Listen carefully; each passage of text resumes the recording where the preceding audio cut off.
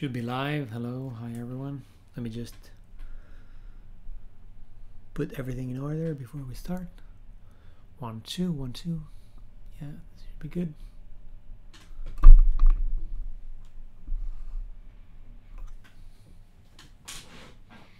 Hello. Can I hear myself? Probably can. Let me see if I can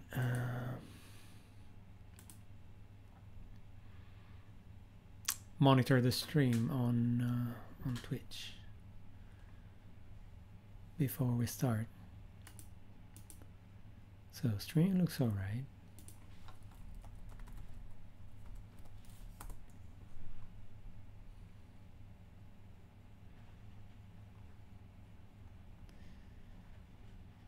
I can't see myself live. Okay, let's try again.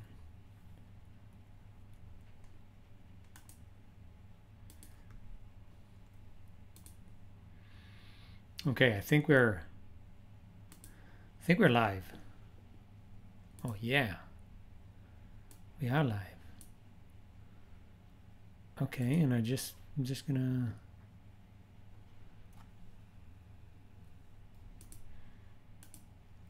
pop out the chat and make it visible.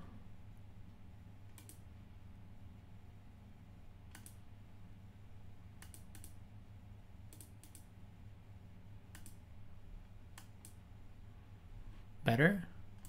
Let's see. Hello. We're live. Okay. And I think we are live. That's great. Okay.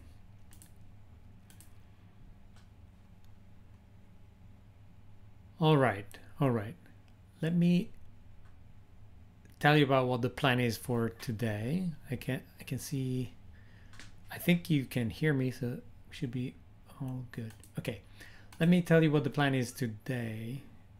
So today we're going to be instrumenting a crystal application with some custom Prometheus metrics. I've been talking about crystal and Prometheus and instrumentation for the last couple of sessions, and we've actually covered different aspects of instrumentations, and we talked about simply starting Prometheus and looking at custom metrics there. So today I actually wanted to take things a little bit further from last time. So last time we focused on the design of a crystal application that was a Bit Torrent client that allows you to specify a Bit Torrent file that you want to download, and then we'll go and spawn a number of fibers and download data from a number of peers until completion of the file you're looking for. And I thought it would be an actual concrete application of a custom metric in this particular context could be about measuring the amount of data we are downloading from each peer. And I thought that's a good opportunity to actually use Prometheus counters to see to see how we can leverage the power of Prometheus on this sort of data. And so the thing I've done offline is I've updated my shards file to include the Crometheus dependency. Crometheus is this library we've talked about before. It's a Prometheus client for Crystal. It's fairly straightforward. You'll see it as we use it. You can import it as per usual by adding the dependency to your shards YAML file, and then you can run shards install to make sure that's available to you around the application. And I've prepared this small list of items that we will go through in this session, so that I don't forget. And so what we'll do is, first of all, we need to pick something that we want to measure. I decided to keep track of how much data we've downloaded has been downloaded by each peer. Then we'll just update our code so that we make sure that we are reporting actually on that new custom metric. and we will then switch to the Prometheus web UI to verify that the data that we are the metrics that we are recording are actually getting used by Prometheus, and we'll just do some plotting of rates and sum of rates of kilobytes we've downloaded. So in order to start, we need to, first pick something to measure. We've done that. And then if you look at the architecture of this application we have here, probably we might have it, Bit Torrent, client, design, might be something we have, or maybe not. If I go to drawings, torrent app, there you go. So this was the design of our, let me change the background so that it looks a bit nicer. There you go. So this is the design of our app. We basically had a list of pieces that, so each BitTorrent comes with a list of pieces for the peer to download. We put all these bits of work to be done into a work queue, and then we have a number of peers that are spawned as fibers that will take care of each bit of the work, and then they will publish the results through another queue, and a collector will just put everything together and store the full file into our file system, and that's really all there is to it.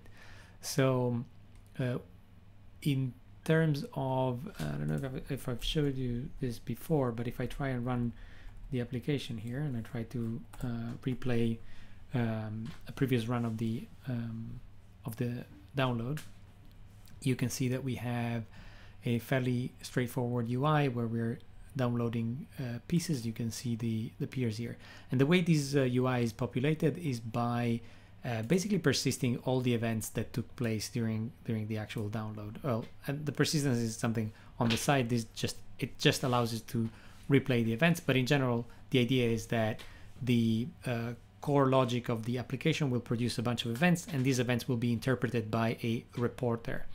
And the reporter will have a few functions. One of them is to actually show the user what's going on in the app. I can Control C here. The idea here is that we want to update some of the events that are published to the reporters to include information about how many kilobytes we've downloaded from a particular peer. And if we look at all the events that we publish to the reporter, there's one that is used to give us general information about the BitTorrent we're downloading and the file we're downloading, a number of pieces and things like that, how many we've completed. There's another event that tells us that we have connected to a particular peer and we've started downloading a piece from it. And then we have one that says that we have completed the download of that particular file. Now, if we want to kind of keep our event design more or less as is and try to enrich events that we already have, it feels like introducing an extra field in this completed event might be a good strategy to keep track of how many kilobytes we've downloaded. So that's exactly what I'll be doing. So we'll add a size kilobyte, which is just a float 64. And this is going to be the amount of kilobytes we've downloaded from a particular peer on completion of a piece. And again, torrent is made of many pieces, so a piece might be 200, 300 kilobyte big, or actually depending on the size of your torrent file, it could even be a couple of megabytes. So now that we have updated the initialization method for completed, we want to just look around our application and make sure that when we build an instance of completed, we also pass in the number of kilobytes we've downloaded. This should be straightforward enough. Also, let me just make the code a bit bigger, just in case, just to make your eyesight a bit more comfortable. And if we wanted to also add the amount of kilobytes we've downloaded, and we look up here, you can see that when we start a download worker, we build a connection with the peer, we report on the fact that we have connected to a peer, and then we read work from the work queue, which is this one. And if the piece is available at the given peer, then we will we will let the reporter know that we have started, and then we will download the file, download the piece here. So client download piece, and we will put the file into a buffer. So the piece into a buffer. The buffer is just a bunch of bytes. So if we run bytes.size, what we'll get is the number of bytes that are in this piece. So by just dividing by 1000, we'll get the kilobytes. What's the reasoning behind making kilobytes a float instead of an integer is a great question, Bang Monkey. So if I go back here, the thinking here for, so if the question is around why float 64 in particular, rather than say another kind of float, then the answer is that the default floating point type for Crystal is float 64. But to come more to come a bit closer to your question, why float rather than integer, it's a fair question. I think the fact is we could keep track of bytes. That would maybe be a slightly cleaner approach. At the end of the day, it doesn't matter. We definitely want to then display something a bit like a smaller number of digits to the user. So we're likely going to be reporting on kilobytes anyway. So I'm just doing myself a favor and storing that as a bunch of kilobytes for a start. I think a viable option would be here to just say this is the size in say the byte size, and say this is an int 32, and then we do the processing at presentation time, which is actually a very valuable, very valid option here. And why we're taking float 64 here for kilobytes? Well, because as we're getting out the size in bytes, and I'm dividing by 1000, I don't want to do too much processing here, and I don't want to lose too much information, so that we can spot the fact that we're maybe downloading very little amounts of data from the peer. And so I'm keeping some decimal digits in as well. But it's totally arbitrary. I'd be totally okay with representing this as an integer, maybe just the number of bytes, so that we don't have to go through this divided by 1000. Are chunk sizes less than 1024 even valid? That's an excellent question. I don't see why not, in the sense that and there might be something I don't know about the Bit Torrent protocol, but I don't think there's any sort of constraint on the size of each pieces. There might be some practices where, you know, it's a good idea to have multiples of, well, power of 2 number of bytes or something like that, but I'm not aware of that.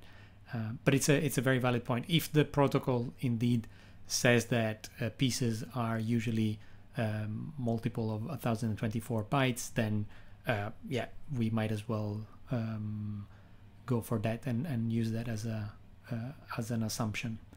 Does that make sense? I hope it does.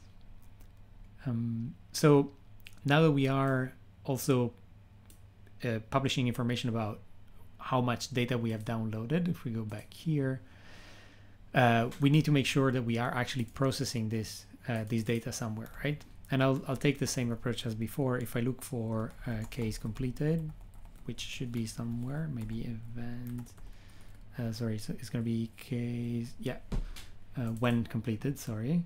Then we can see where we are actually processing the completed events. Oh, I'll go try to work that out.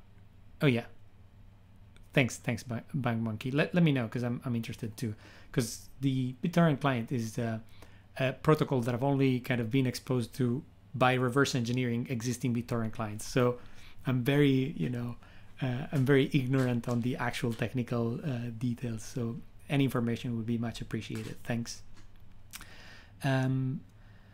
I'm thinking, okay, so we have this reporter class here where from any part of the application, when someone creates a reporter, they can send events through, and this will be processed by our processor here. And so far what we've done is we've been updated the so-called torrent status of the application so that a UI can actually display that. And we've actually implemented 3 different types of UI. We have a very minimal UI where we just print things on the terminal, just a one-liner. We have a more involved UI where we actually use end cursors to display a nice table and not scroll over the terminal all the time. And then we have a nice web UI, very minimal, but again, a table representing our peers and the number of pieces we have completed and the state of each peer. But here we want to do something different. We're not interested in updating the UI itself. We actually want to record some metric in Prometheus. So we have to go and look at how we can do that with Crometheus, which is, as I was saying, the Prometheus client for Crystal. So the first thing I'll do is I'll require Crometheus inside the reporter, and then as we initialize the reporter, I want to make sure I define a counter of some sort. And there's a suggestion here. So ideally I could do something like this. I could do Crometheus. I hope you can see the screen here. I can do Crometheus counter, and I'd say we want to record how many kilobytes we're downloading per peer. So peer is going to be the tag we attach, the bit of metadata we attach to the metric. And then ideally we could do .new and then pass in the name of the metrics, which is downloaded, for example, and then a description, a string description of the metrics, and we can say kilobyte downloaded, and just as easy as that. So we could just do this and say this is our downloaded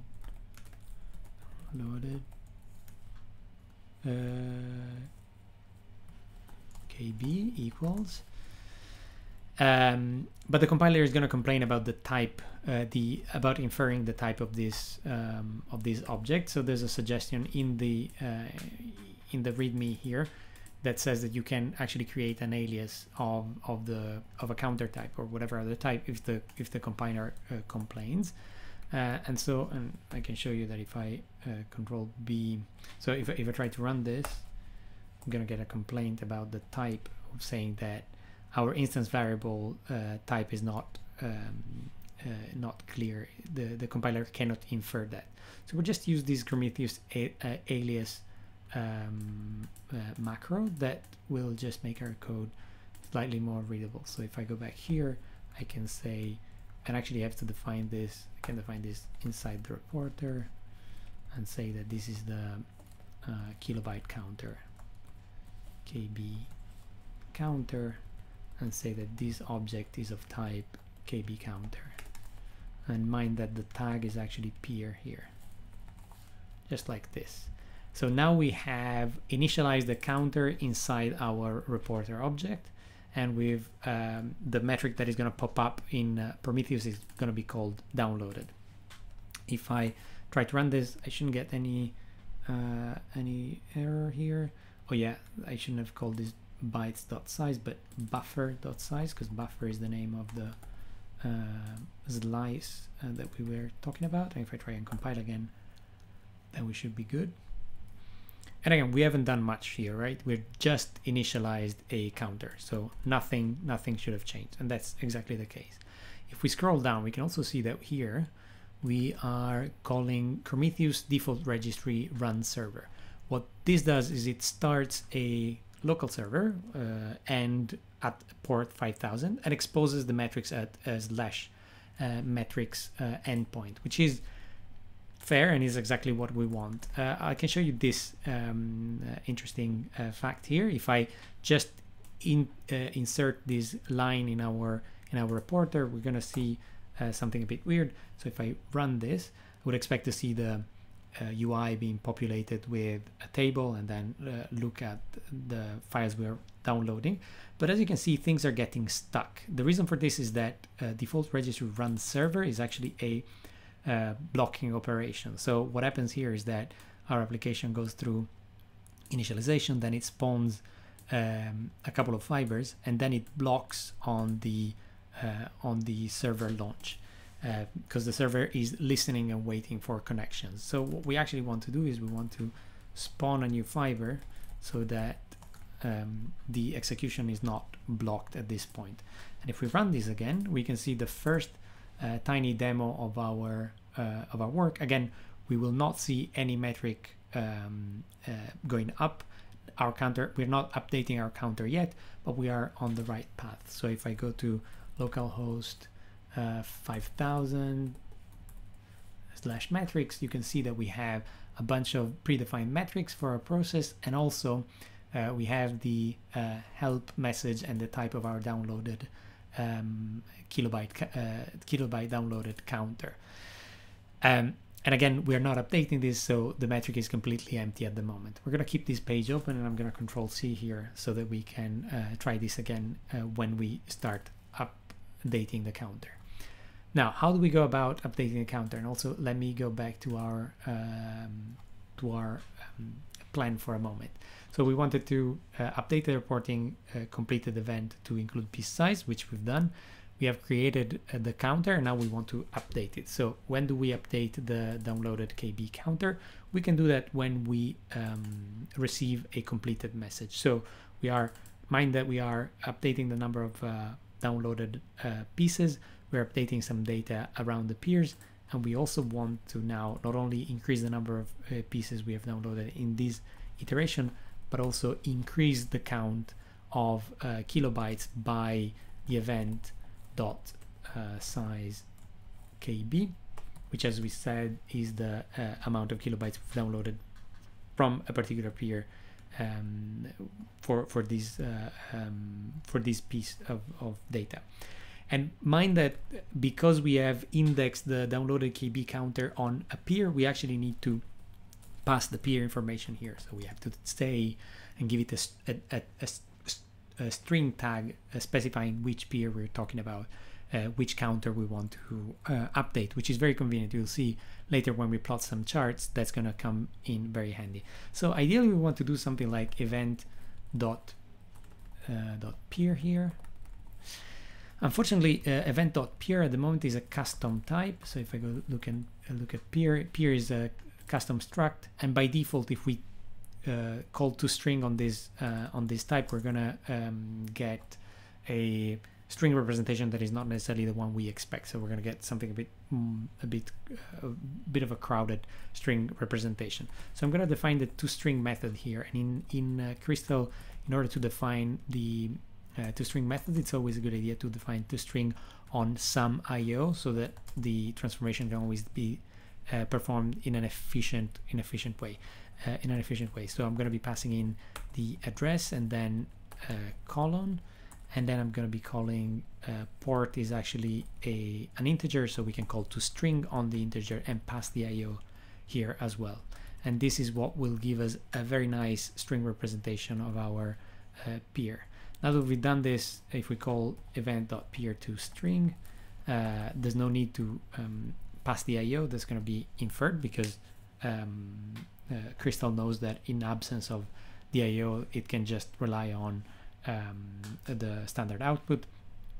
On an in-memory representation of the string, and then we just increment the counter by this amount. So if we look at this, so we've created and updated the counter, we've made the peer printable, which is good, and we have already started running the Prometheus server. So first thing, let me try and run this and see if there's any compilation error. Downloaded is an instance variable, so I need to prepend it with an @. And if I try this again, we want to also make sure that let me check what we called this size. Sorry, what is this? Undefined method size KB for completed. Did I add this to the wrong thing? Oh yeah, I just need to add size KB as a getter to the event. If I run this again, then things should be all right. Okay, now we are downloading the file, and at completion, we're also recording how many kilobytes we've downloaded. But as we said, we're not updating the UI to show that. So we now need to go and see if the metric is being populated as expected. The first thing I can do is I can refresh this page, and I can see that now we have a downloaded counter indexed on the peer, which is nicely formatted here as a string, and we can see the number of kilobytes we've downloaded. Not bad, right? And the next thing we're going to do is we're going to actually plot this data into Prometheus. So first, let me just open another terminal and check that I am actually running Prometheus. We are not, so I'm going to be doing this. I can do this here, but I can do docker run, and then this is a command that we've explored already last week. You can go on my Twitter account to see a breakdown of what each one of these options actually does. But as a in short, we're running Prometheus with a custom configuration that makes it ping this particular endpoint, localhost 5000/metrics, every 10 seconds. So now that we're running this, we can run docker ps, and we can see there's a Prometheus container running. I can actually exit this terminal, and that's not gonna change the fact that Prometheus is running. And to prove that, I can go to port, I think it's port 9090, and if I go here, this is our Prometheus UI, which some of you might be familiar with, and I can actually go through the experimental React UI, which is slightly smoother. And if I go to targets, you can see that we have a couple of targets, which are the endpoints that Prometheus is querying periodically. One is the Prometheus endpoint itself, which actually keeps track of how Prometheus is doing in terms of metrics, which is very convenient. Prometheus sort of monitors itself. And the other one is our localhost 5000/metrics endpoint. And we can see that if I refresh this, the last scrape happened 1.5 seconds ago, more or less, and it lasted 900 milliseconds, which is all right. So how do we look at the actual counter now? So we can go to graph and look for our metric. If you remember, our metric is called downloaded. We gave it this name, right? And if I execute here, we can see a very nice table where we have the downloaded counter and a bunch of tags on it. And then the peer tag is what we actually cared about, which tells us how many kilobytes we've downloaded per peer, which is very convenient. The other bit that is actually great is that we can switch to the graph tab and actually execute this downloaded query. And you can see, if I maybe make the time resolution a bit, so the time interval a bit smaller, and look at the last 5 minutes, you can see that we are downloading data from our peers, and the counter is always going up, which is predictable. Counters in Prometheus can only go up, and that's what the interface actually gives us in the Crometheus API.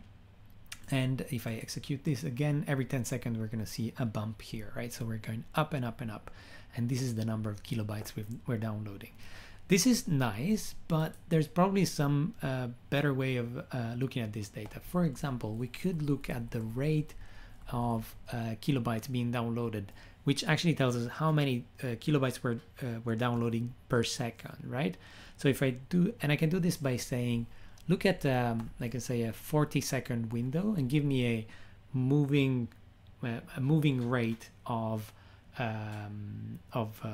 downloaded kilobytes over time for a time window of 40 seconds. What this means is that we're looking at in a particular 40-second interval, we're looking at how many kilobytes we've downloaded so far in the counter. Say we are here, for example, and then we're looking at how many kilobytes we have 40 seconds later, which is up here. We're taking the difference between the 2 points on the y-axis, and we're looking at the time difference, and we're doing delta y over delta x, and we get the rate of downloaded kilobytes per second, which is really convenient. And if I try and execute this, you can see that realistically, you can see download speeds that range from, say, well, 0 kilobytes, of course, but from around 10 kilobytes per second to around 80 kilobytes per second, which is reasonable. Another thing that is very nice about the visualization here is that we can define a time resolution. For example, it doesn't make sense to see one point more often, points more often than every 10 seconds, and we know that Prometheus might sometimes miss a point, so we can say, give me the smooth out the graph, giving me the number, giving the rate every 30 seconds, which make things a bit more pointy, but also a bit more readable for us, right? So we know that again the range goes from 0 kilobytes per second to around 80. Another nice thing, we can actually show the stacked graph of kilobytes downloaded per second, and if I do so, we can see that the peak speed of download for our in this particular context was around 400 kilobytes per second, which is fairly impressive, right? And if I go back, another thing I wanted to show you, so if I go back to unstacked data, I can also show you that another way of accessing this would be to take the sum, to take the sum of all the rates, which actually shows the kilobyte per second downloaded over time globally across the app, which I would say is also pretty cool, I would say. So this is really it. That's what I was thinking about covering. So I would now like to open up for questions if you have any. So we've seen, just to recap a bit, we've looked at a Bit Torrent client application written in Crystal. We decided to keep track of how many kilobytes we've downloaded over time, and we've introduced an extra bit of data into an event that we were already reporting on, which gets emitted every time we complete the download of a piece of a torrent. And we've made it so in our application that we also process this bit of information and update a Prometheus counter with information. And this seems to be working because we can actually look at the data both in an aggregated fashion and also in a per peer fashion. If I do this, we can see how much we're downloading per peer, which is very convenient. And we've seen how the Prometheus UI makes it really easy for us to look at to very quickly draw some charts on showing us what's going on in our application. So that's really all I wanted to show here. Just a note on what we're doing here when we take the rate of a counter. Oh yeah, thanks. I was looking at. Oh yeah, so BankMonkey was reporting on the BitTorrent standard, I guess, spec on the BitTorrent specification. So there's no piece length restriction in V2. It's specified that you want powers of two of at least 16 kilobytes. That's really handy. Thanks, BankMonkey. Yeah, I still feel like it's probably a good idea to just go for int32 and yeah, just go for int32 and then do all the transformation on the you know in the presentation layer of your application. So I'm totally with you on that. As you can see now, the download has completed, so the rate over time will go to 0, whereas the count will just stay as it was. So if I go back here, downloaded will always go up, right? Because these are counters. And again, looking at the rate, we can see how this should go down over time. I'm already on the end time. Yes. Okay. Thanks for checking, BankMonkey. I wanted to just touch on why we're putting 40 seconds here. So I've mentioned the fact that we are running one scrape every 10 seconds. That's the interval we specify in the configuration where we say, and I can actually show you here. So if I do vim, if I do cd, and then this is the config that we actually pass to the to Prometheus. And if you look at this, you can see that for the job name Crystal app, we're giving a scrape interval of 10 seconds. So that's what crystal is going, the Prometheus client is using to decide how often it's going to scrape this particular URL. So if I go back to the graph and again look at the rate of downloaded over 40 seconds and do this, look at the graph, we can run this again and look at the last, say, 5 minutes and smooth this out on 20 seconds, for example, no S.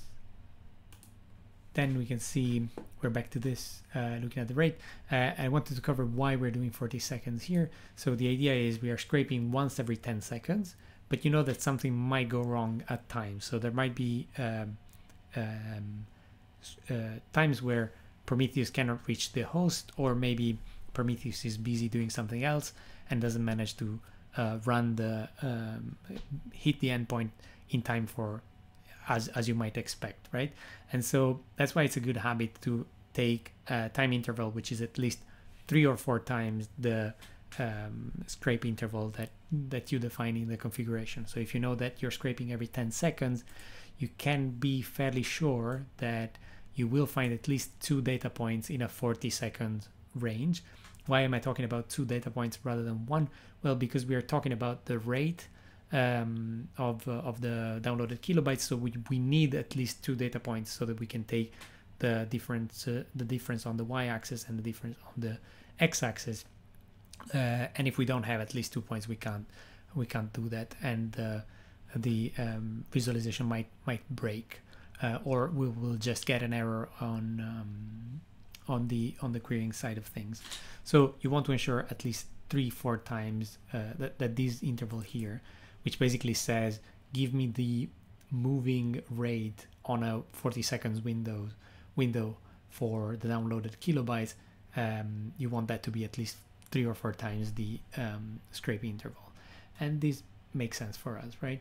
And the other aspect is that we're going from a count to a rate, and again in this case always check that it makes sense to talk about a rate. In this case it does, because we are talking about kilobyte per second, so it's a metric that we're familiar with. We're also used to seeing that every time we look at an actual Bit Torrent client UI, we want to know how many kilobytes per second we're downloading. But do verify that taking the rate actually makes sense. Oh, and I've probably shown you this already. We can also sum this, and this will sum over all the tags, which also gives us a nice, slightly smoother line. And again, we're not downloading anything at the moment, so you see things are a bit sad now. Okay, give you a couple of minutes for questions while I think what else I can cover. Otherwise, I will just wrap up the stream.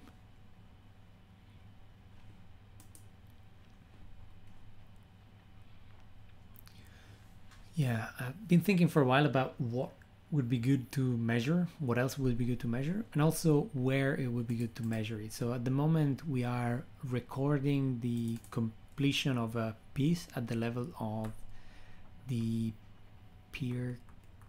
torrent client, I believe. So here we are, the torrent file. So this is where we actually start a worker, and this is where we actually record the metric. And I was wondering if it's a good idea to get maybe more like a finer grain information from within the peer client itself. So as you can see here, we start the peer client, but then we're not passing the reporter to the peer client. So if we wanted to get a bit more granular data about how much we're downloading, maybe even before the completion of a piece, we would have to go within, like, pass the reporter to the torrent client itself. If we go here, you can see that when we are downloading, we are issuing a few requests to download a piece, and then collecting them in this loop here, where we decode a message from the client, and then depending on the type of message, we act differently, right? And ideally we could at least communicate, like talk about kilobytes received even when we receive messages outside the pieces, even though there's going to be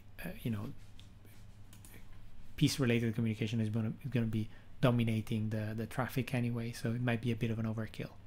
There's also another bit of code where we could think about instrumenting the code to gather more metrics around speed of download and upload, and that is in the definition of our messages themselves. So I've defined the messages as an abstract struct, and then I've instantiated this abstract struct into the different types of messages that you can have in a BitTorrent communication. And if we look at this, you can see that we have very fine-grained control over how many kilobytes and bytes are being transferred between the two peers. So one could send events around every bit of communication, really, and say when we're reading a uint or a number of we're reading fully, which is when we read a piece, we could take that opportunity to track the kilobytes we're downloading and uploading. It would also be interesting to investigate what it would take to add a rate limiter to this system, to this encoding and decoding mechanism, so that we can set a maximum download speed or upload speed for our client, and then keep track of that in something like Prometheus, for example. But again, that's for another session. Okay, this is really all I've got for today. I hope you had some fun. Bunk Monkey, thanks for being such an active viewer. Really enjoy the conversation, and I think I've learned something today, which is great. So thanks for watching, and see you again next week. Please don't hesitate to reach out if you have some questions on what we've covered, or if you would like to see something a bit more in depth, and we'll pick it up next week. Cheers. Bye-bye.